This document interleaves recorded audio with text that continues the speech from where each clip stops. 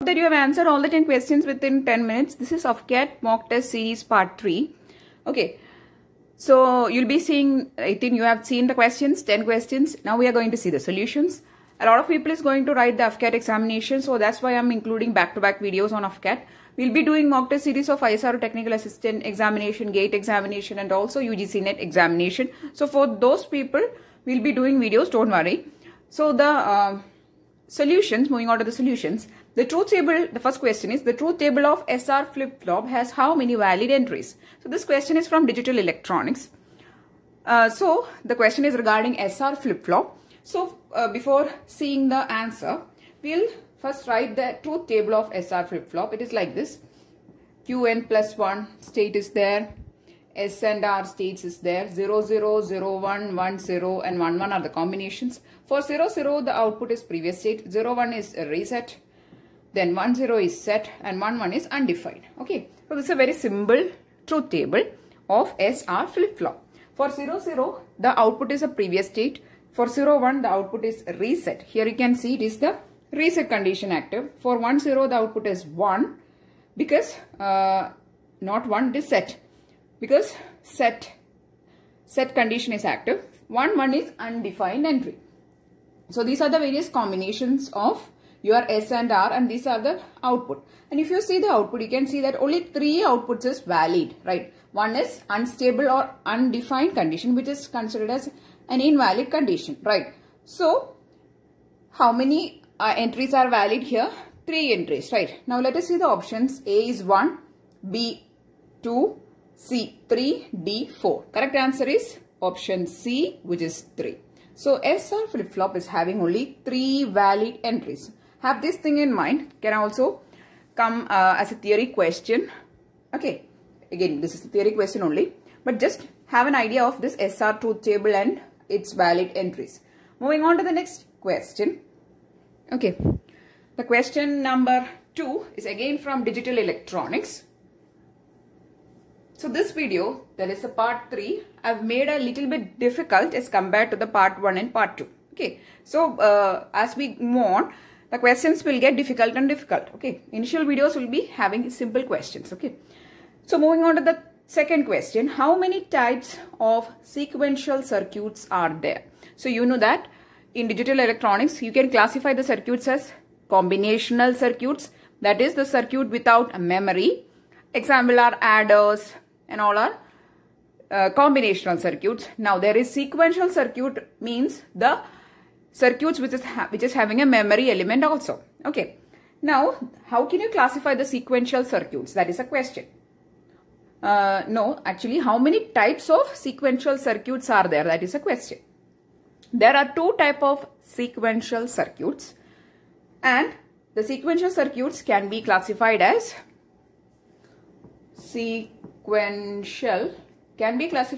asynchronous and synchronous. Okay. Now, what is an asynchronous one? What is a synchronous one? In the case of an asynchronous sequential circuit, it doesn't have a clock. Means no clock. Okay. But for a case of synchronous one, it is having clock. So this is a classification of a sequential circuit in digital electronics.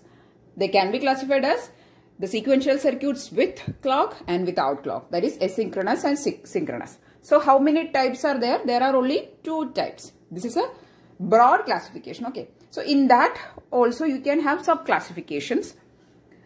Okay. Anyway, just know that there are 2 broad classifications of sequential circuits, which are 2 types. That is the synchronous one and the asynchronous one. Correct answer here is option A 2. Okay.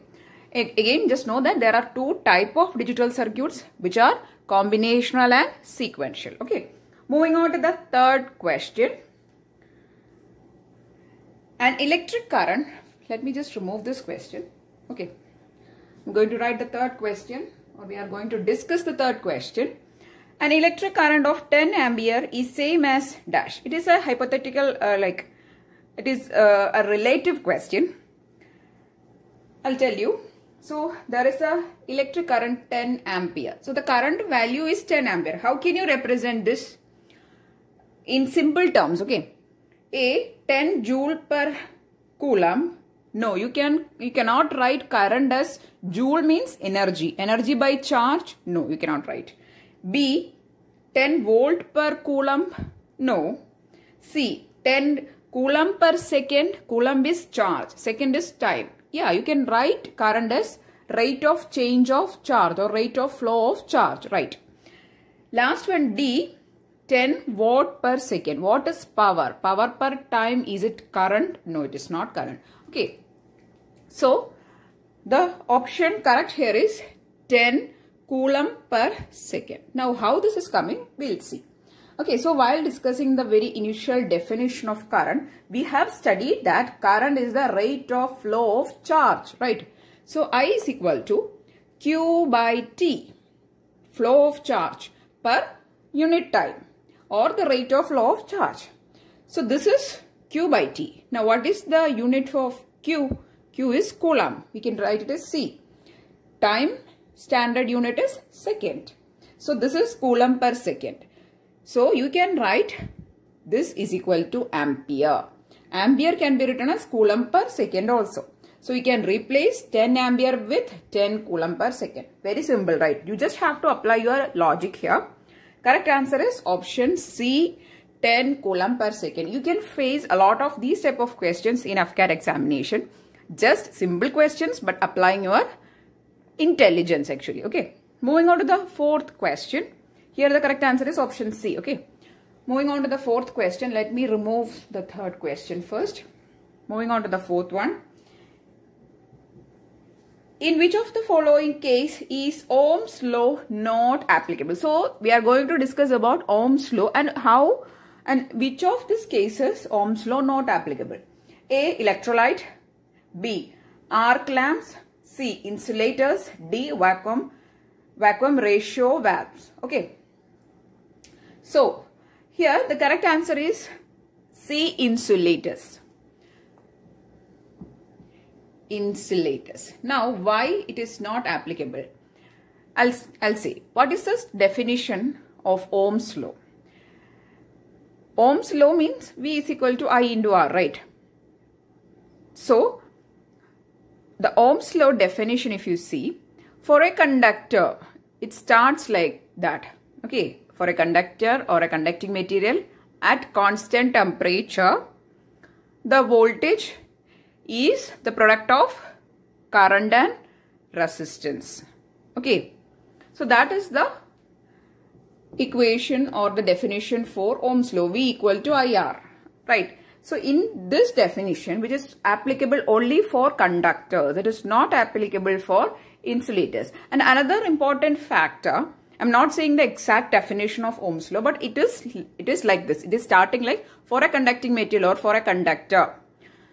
Okay, so that is the definition. So, in that, we are very specifically saying it is for conductors, not for insulators. So, you cannot apply Ohm's law on an insulating material. So, correct answer is option C. And also another important thing which many people or many students miss out is that, see, the temperature of this conductor which you are discussing should be at room temperature or it should be constant. If the temperature is increasing, you know that there can be carrier variations or carrier generation, recombination, all these things happens, right? For temperature changes or temperature variations. So, constant temperature or at room temperature. That is also again specific, but this question is regarding to the material nature and Ohm's law is not applicable for insulators. Correct answer is option C, insulator. Moving on to the fifth question. The fifth question is again regarding to resistance of a... The fifth question is, which of the following bulbs has high resistance? A, 220 volt, 60 watt. So, the voltage and the power rating is given. Okay, in the four options, you can see the voltage and power rating of the four bulbs. Okay, and out of this four, which one has high resistance? A, 220 volt, 60 watt. B, 220 volt, 100 watt. C, 115 volt, 60 watt. D, 150 volt, 100 watt. Now, how to find this? You should know the relations between voltage and resistance and also power and resistance, right? So, because for all the four bulbs, the voltage and power is given. So you have to make a comparison between the resistance and voltage and also the voltage, the resistance and the power. So the relation is, you should know the relation that power P is equal to V square by R, right?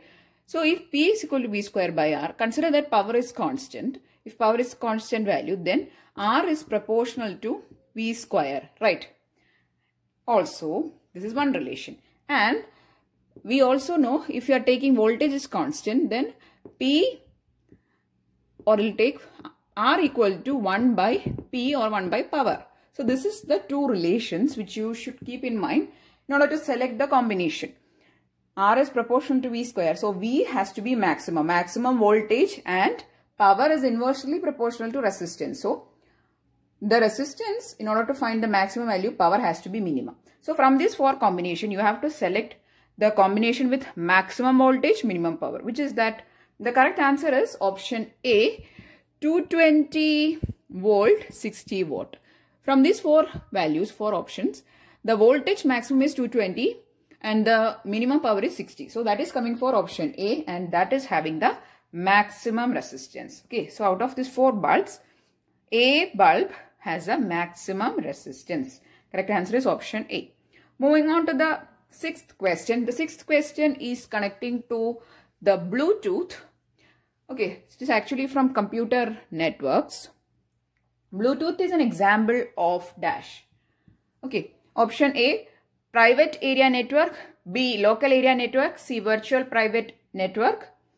D, wide area network. The correct answer is, it is a private area network. Okay, A, private area network.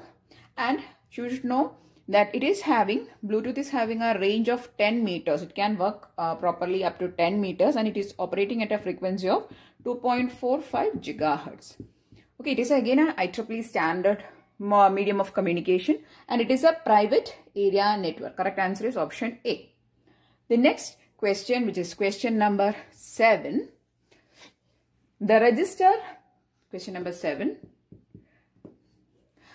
The register that provide control and status information of counters. So this is a question from 8051.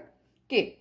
So which of the register is holding the control and status information of the counters? We know that 8051 has two 16-bit timer cum counters. We have done a detailed video on the timers and timer registers, in which we have discussed about counters also, which is having the control and status information of counters. Which register?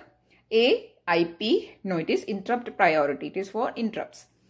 B, TMOD. Yeah, TMOD is the register which holds the control and status information of counter. Then C, TSCON. There is no TSCON register in 8051. Then D, PCON. PCON is not meant for counters. Okay. Correct answer is option B, TMOD. Okay. So in this, there is a field called C bar, T bar, and also you can select the modes of the various timers. So these fields are actually present in this TMOD register. Okay, in the microprocessor or microcontroller playlist, you can find a separate video on the timer counter of 8051. Okay, please do watch it, in which we have discussed in detail about the TMOD register. Correct answer for 7th question is B, TMOD register. Next question, which is question number 8. Question number 8. If 120 coulomb of charge passes through an electric conductor in 60 seconds, the current is dash. Very simple question. Q is equal to 120 coulomb. T is equal to 60 seconds. This is not actually T, it is dt. In 60 seconds means it is the time change. Within this time, this 120 coulomb is passing. So what is the value of current? Current equal to dq by dt actually. So dq by dt, rate of change of charge with time, that is 120 coulomb by change of time is 60. So it is 2 amperes, right? Correct answer is B, 2 amperes is the value for current. That is the question number 8. Next question we are going to discuss is question number 9. Let me make some space for writing that question. Question number 9 is A carrier is simultaneously modulated by two sine waves of modulating indices 0.4 and 0.3. The resultant index is dash. Okay, here a carrier is going to be modulated by two waves which is having two different modulation indices. And what will be the resultant modulation index for the wave? So the equation is alpha square is equal to m1 square plus m2 square, or the resultant modulation index alpha is the square root of the squares of the individual modulation indices. Please note this down. Here m1 is 0.4, m2 is 0.3. So the resultant of this will be the square. Take the squares and then sum and then take the square root. Okay. So it will be square of 0.4 square plus 0.3 square is equal to, you will be get square root of 0.5 square, that is equal to 0.5. So this is your resultant modulation indices. Consider that there are n number of, now consider that there are n number of modulation indices, m1, m2 like that. Then in that case, this will go up to mn square. Okay.